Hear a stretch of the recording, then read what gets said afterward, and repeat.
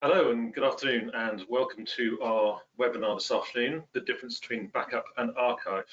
My name is Duncan Beattie, I'm the CSO for GB Labs and I'm joined today by Matt Scott, who is from our US office and over here in the UK with me. Good afternoon, Matt. Good afternoon, Duncan. Thanks for having us, and good morning to everyone in the United States. Excellent. So today we are going to be talking about backup and archive and going through the key differences between the two and also why they're so important to our customers, why they're so important to our partners and also to the storage environment. This is a very key topic and we want to dedicate a webinar to this to discuss about the key differences and also that software level, what we can do and how we can keep your data safe. So before we go into it, I'm just going to go through a little bit of history about the company. Actually, just before I start, if I can just say on the panel on your right-hand side, there is a questions option. So if you have any questions, please type them in there and then we'll cover that off at the end. So if you ask them halfway through, we will cover that off at the end and look forward to having a discussion then. So backup and archive. So just to give you a little bit of history about us, most of you know GB Labs as creating some incredibly powerful and scalable storage solutions. However, the software that sits inside those boxes has been developed over the years as well. And most recently, we've made some major additions. In 2009, we launched Core OS, our core operating system. And within that, we had our initial space system. This was an online storage, very fast, NAS-based media storage system. And at the time, we had quite a lot of people backing those up to other storage devices. And what we found is that the software they were using was just really quite inadequate in getting that data off safely and quickly and actually being usable. So we developed replication and introduced that into our Core OS, and that allowed us to produce the products that we know as Echo. This was great because it gave us our own hardware to work with. We could guarantee performance to people when they needed it. And it was a really, really big success. And we sell a lot of Echo, and we still do so. In 2012, we were asked to develop the LTO side of our product. And at that point, we introduced Tape Manager inside our Vault systems. And this was for archive and backup in later years with the Tape Manager and the data safety tools. In 2014, we introduced our cloud integration. And back then we introduced it with AWS amongst a couple of other providers. And we also introduced automation into our software. This was key because this is working very well with the Echo, the replication tools, the tape and the cloud. In 2016, we added in disk snapshots, again, another great tool for keeping your data safe. In 2018, we introduced Cloak DR. This is for our instant backup or failover solutions. So as data is being written, it's being written to two locations simultaneously. And of course, in 2020 and now 2021, we've had Unify Hub, taking that original integration of cloud in 2014 and taking it to the next level with some fantastic home working options and cloud integration and cloud sharing and acceleration. So that gives you a little bit of history of what we produce. As we move towards the next part of the presentation. So backup and archive, what are the major differences?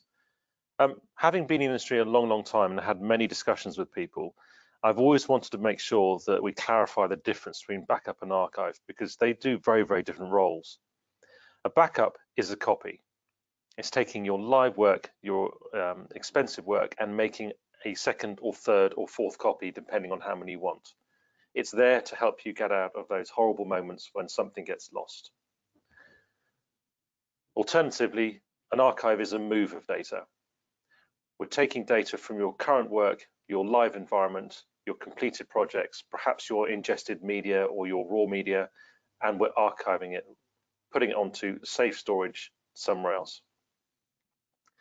So I'm going to cover backup in a minute, and then Matt's going to come through and cover the archive part of the software and the workflows. So backup, what is it for? Well, as I just mentioned, it's about making a copy of your important data or multiple copies. What does it protect? Your work in progress, your live data, your rushes, your dailies, your media. Anything that has not yet been delivered needs to be backed up. It's imperative that you do this to keep your data safe, to protect your workflow and your investment.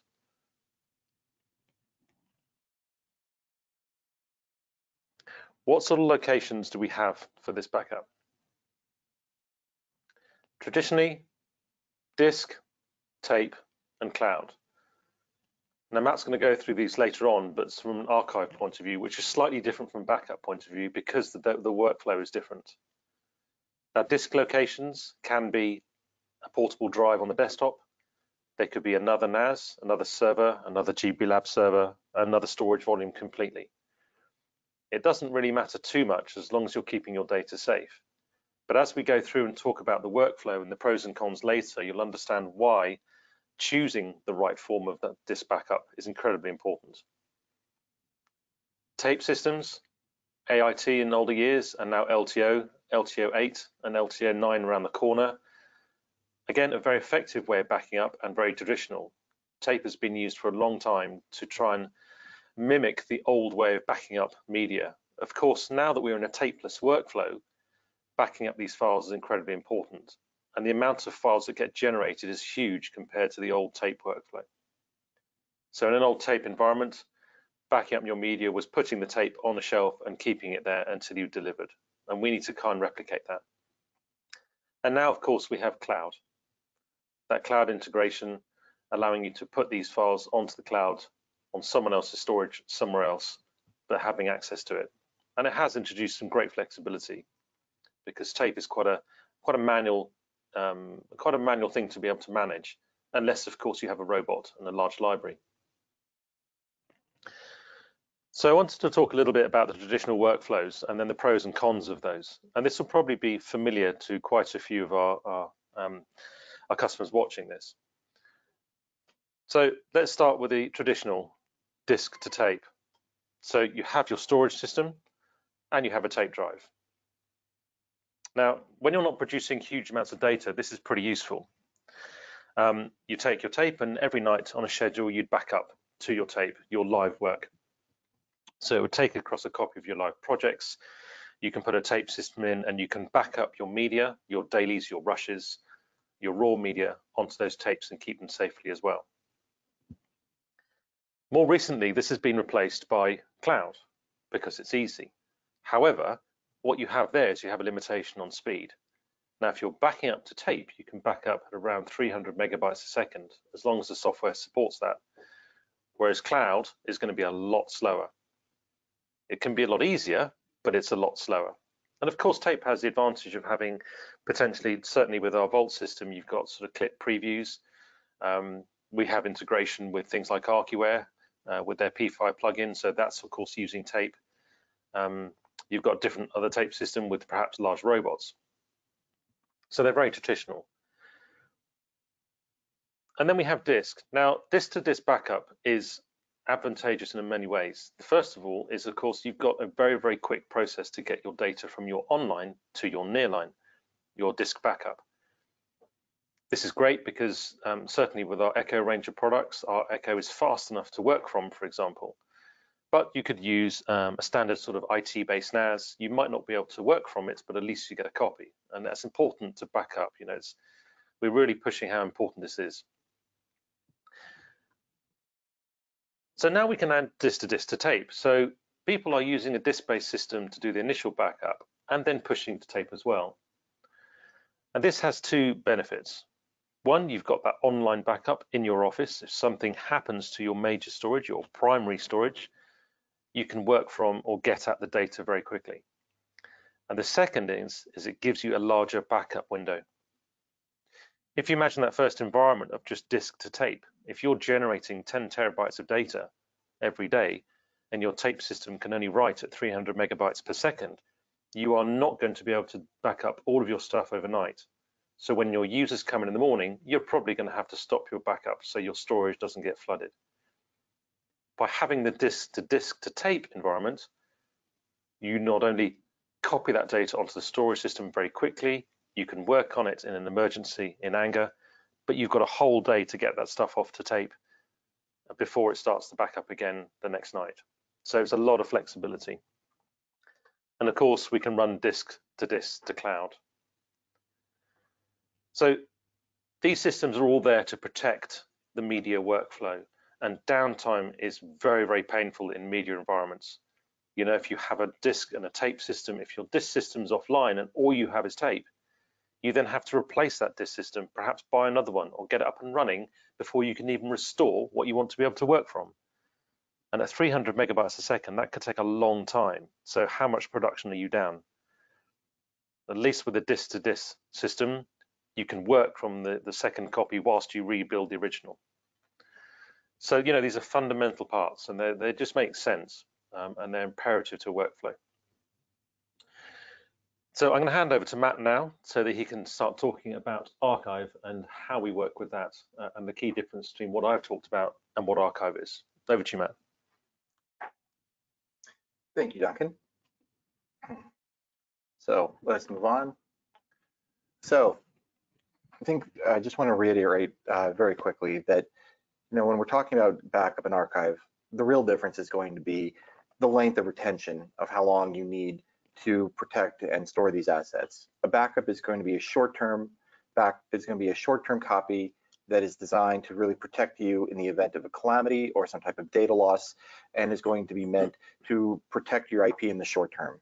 An archive is really meant to back up and to protect and put your finished projects in a very stable, safe environment. This is going to be something that gives you the added benefit of also clearing off storage from your active editing server so that you can continue on with new projects and always know that your created and finished projects are safe and generally accessible in the future. Now, the question really becomes, what are the different types of ways to do that, and what are the benefits and the costs associated with that? And I would say that, you know, in a sense, an archive is really putting your data on a digital shelf, so to say. Now, the first thing that we should talk about here is that there are, in some ways, the same three types of archive as there are backup: disk, tape, and cloud. Now, when you're archiving to disk, generally this is going to be the fastest access to your content. However, this tends to be the most costly to archive, and that's for a few reasons. First, the RAID sets are going to be, you know, a little more pricey than our other options. Also, they're going to need to be replaced approximately every 5 years, because that's the generally accepted average life of an enterprise class hard drive. So you need to be aware of these things when you're there, and they're really good for frequently needed assets that need to be, you know, gone to again and again over time. Now, with tape, clients are generally going to achieve the greatest immediate and overall cost savings on LTO tape, which is quite stable and designed to last for about 30 years, although really you should migrate to new tapes a little sooner than that, just for safety and peace of mind. LTO tapes generally are priced very affordably. However, recovering your data from tape will take the longest amount of time, and if you're doing a very large recovery, you will still need a lot of active editing storage to bring that onto. Now, with archiving to the cloud, this is the newest option. It's going to offer a mix of stability and affordability. And there are two types of clouds that we're going to discuss for today's purpose. The first is large publicly available services, and also private clouds, which clients will create themselves, usually in a data center. With large public services like AWS, Azure, Wasabi, Backblaze, etc., you're going to gain the benefit of a dedicated team looking after your data and regularly migrating it onto new physical media so that it's always protected, always on, certified in its lifespan media that it's being held on. However, the archiving and recovery process can take the longest amount of time and is dependent on all segments of the internet between your facility and the cloud service running at speed, and they will only go as fast as the slowest link in that chain. For pricing, cloud archive often starts out quite affordable, but then the monthly costs very usually grow, and they're going to be based on the usage of how much storage you need, and they're also going to be very often impacted by upload and egress costs. So over time, you will potentially pay more for this service with the added costs when you actually need to access your content. That said, this could also be viewed as the most safe and secure for the simple reason that a dedicated team is looking after the media for you and making sure that it's always safe and backed up. Now, these three strategies can be used on their own or in any combination to achieve the level of protection that your company needs. And we here at GB Labs are very happy to discuss these options with you and help you build and create a strategy that's the right fit for your company.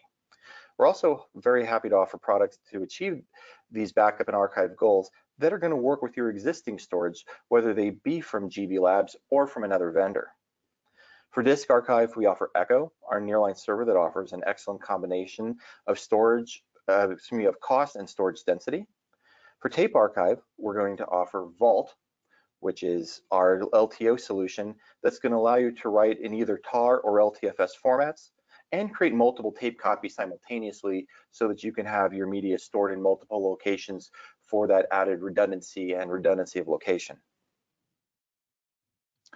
Then for clients who need ultimate uptime and cannot afford to be down because their workflows are very, very heavy and their deadlines are immovable and must be met at all costs, we offer a service called CloakDR. Now, this is a technology which basically is going to allow you to have a mirrored failover server.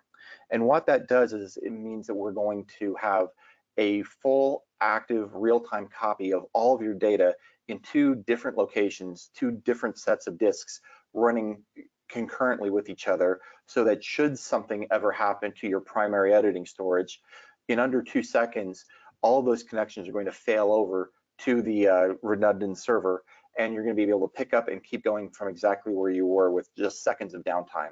This is really key because it's different than most backups and archives in that the file paths will remain the same, so there will be no relinking necessary for your media. And it really does give you that ultimate uptime where, yes, there may be a slight hiccup in time, but you will be back up and running within seconds. And then to connect to the cloud, we offer a product called Unify Hub, which has just come to market this year after about 2 years of development.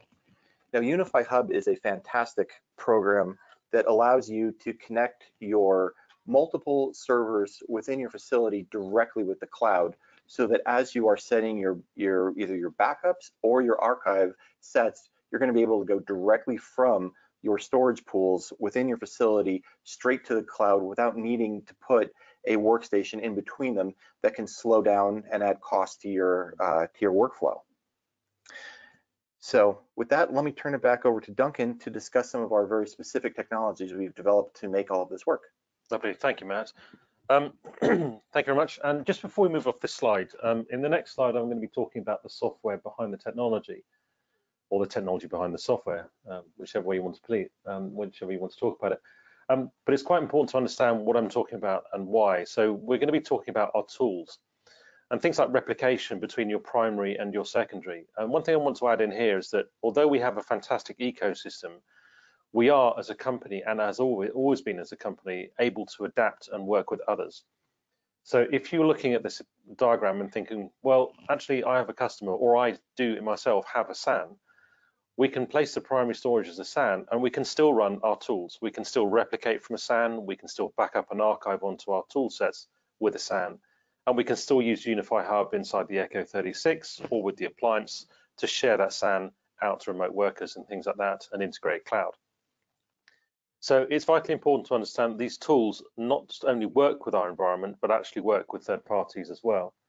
And again, you might have our primary storage and our backup, but you have your own third-party tape system. So you might have a large robot running alongside, as I said before, something like PressStore, and that's your tape solution, which is absolutely fine because it can work with Space, it can work with Echo, and it can work with FastNAS as well.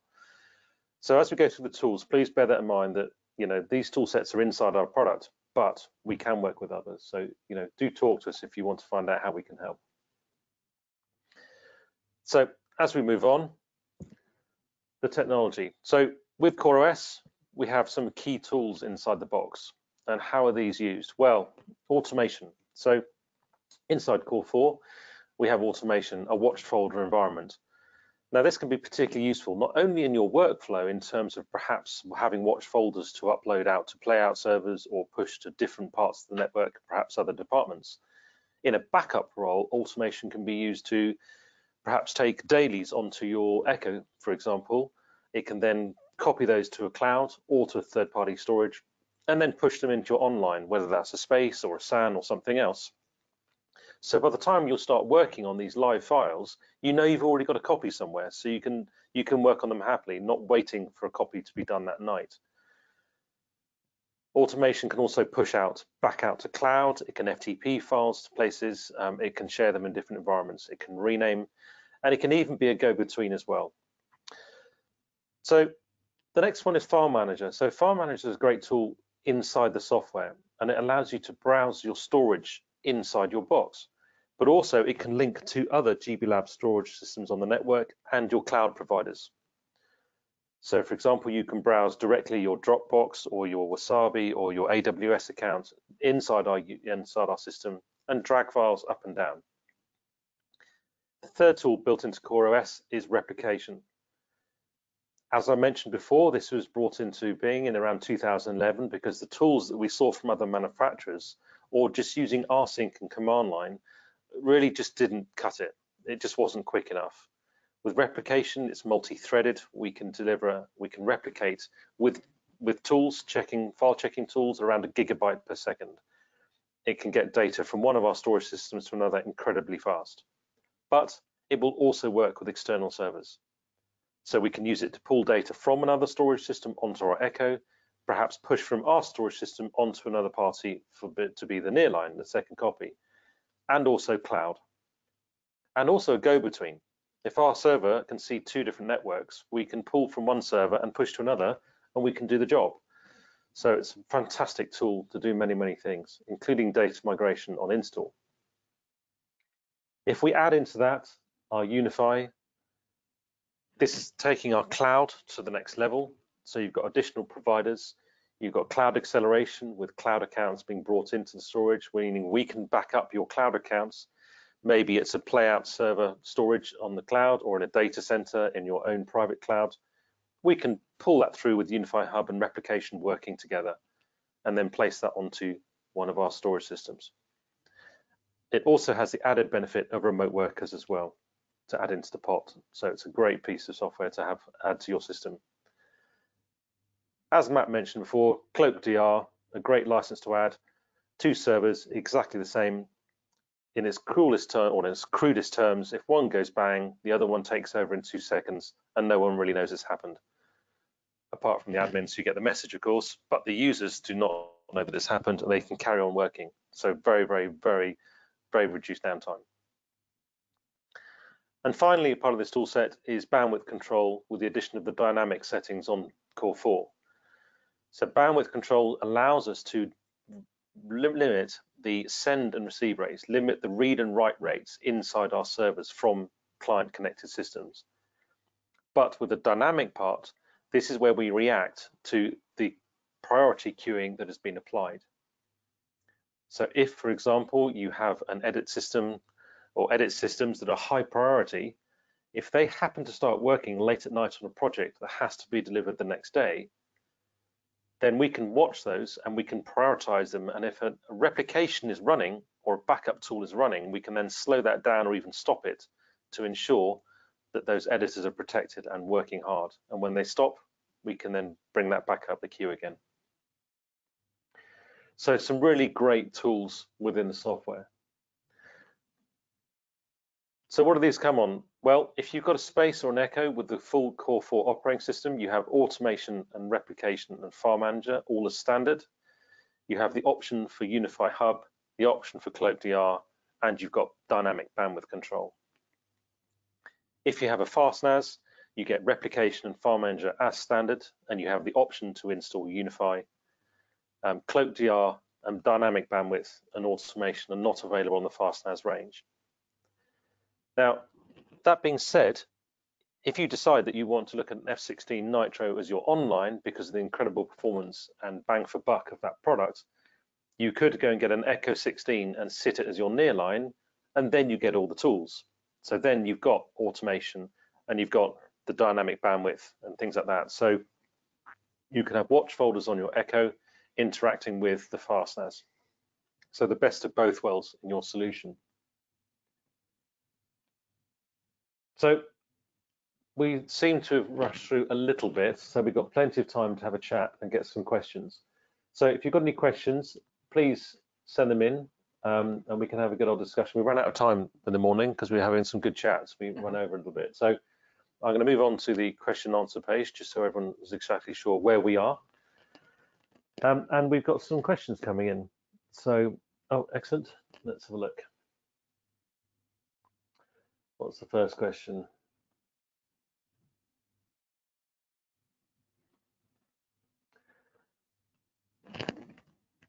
Let's have a look.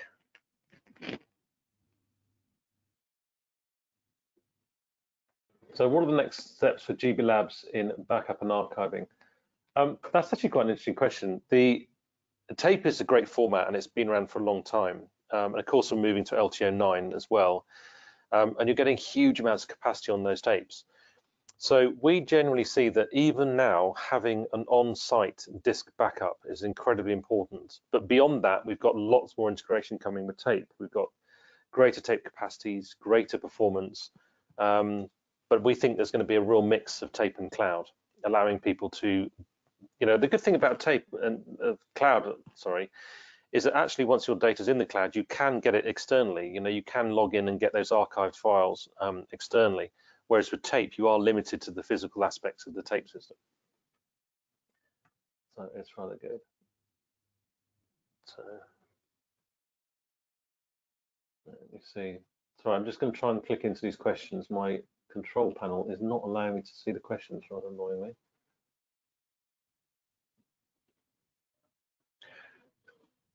Here, Duncan, I can see one. Okay. What are the benefits of backup and archive in corporate versus educational environments? Excellent. Do you want to take that one? Sure. So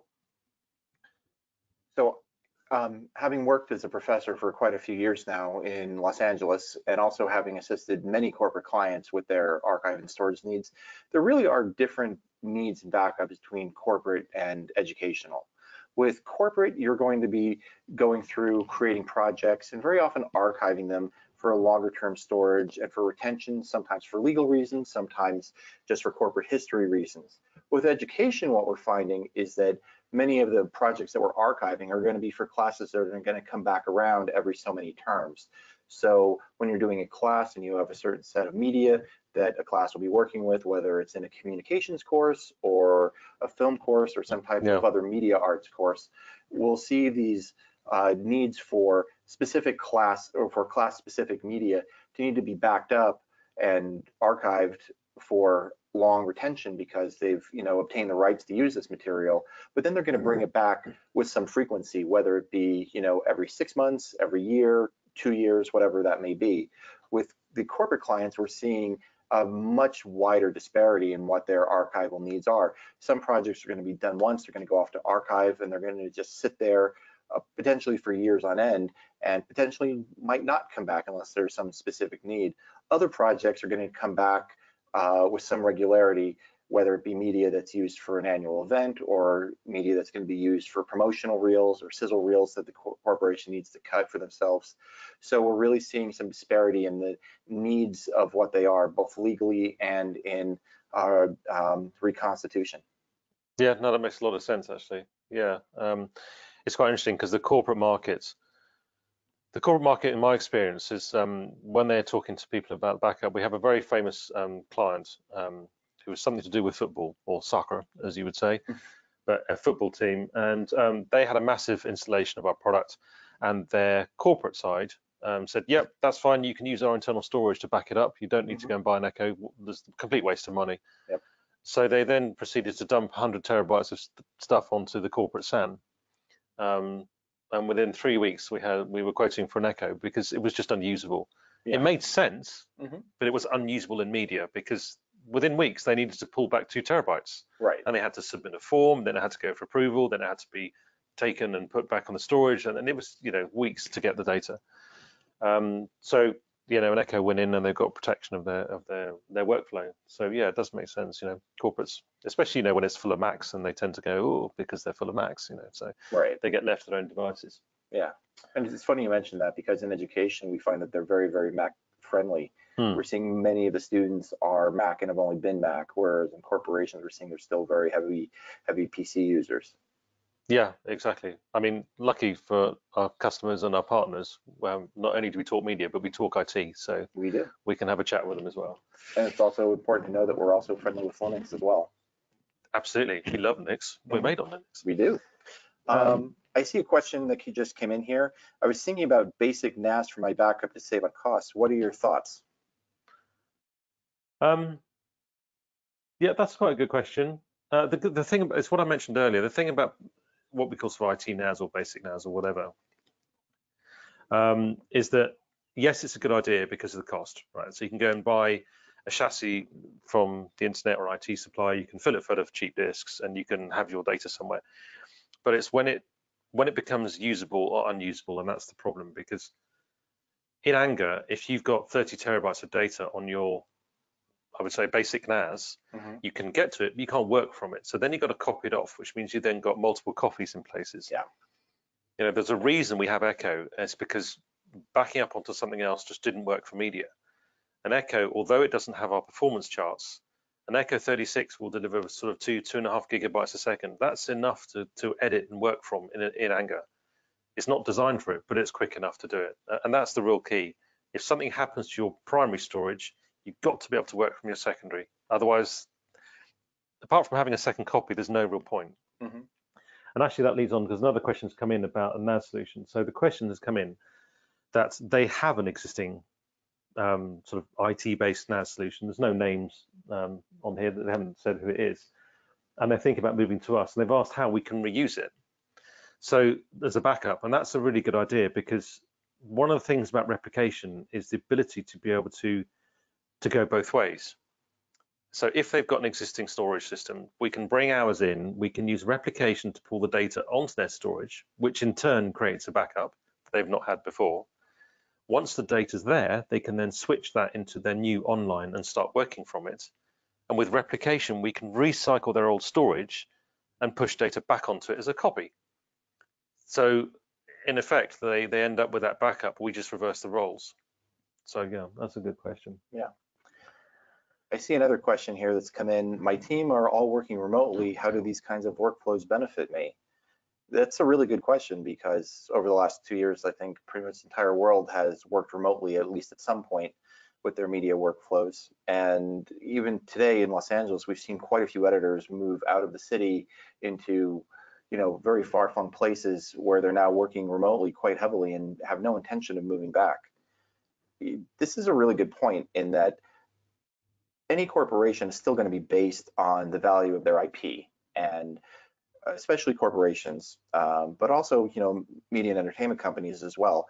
The IP is the critical thing, and it must be protected at all costs.